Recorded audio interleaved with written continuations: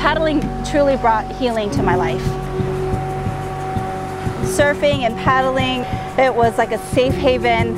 You know, the ocean definitely runs through my blood.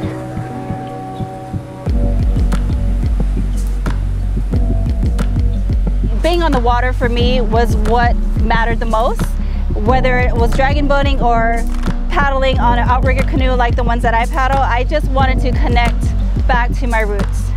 When I moved here to Charleston, I was so excited because it was about 22 years since I last set foot in a canoe. It was like I was returning to my childhood love. So I discovered dragon boat racing through Charleston Paddle Club. I had no idea what that was. I didn't know the technique. I've never been in it. I've never held a paddle, a dragon boat paddle.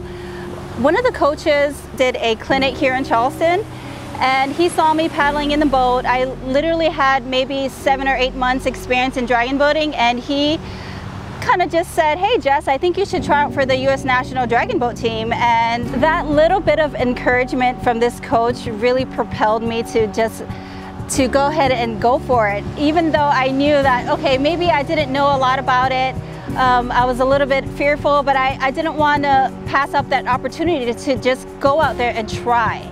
You know, I would never know if I don't try, so I did. So I made the U.S. National Dragon Boat Team in 2017.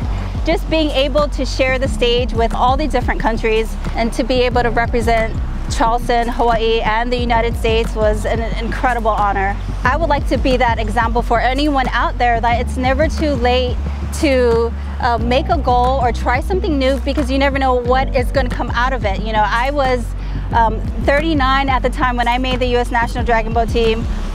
It's been over 20 years since I even paddled. So to say that, you know, it's too late, that's not true. It's never too late to try something new.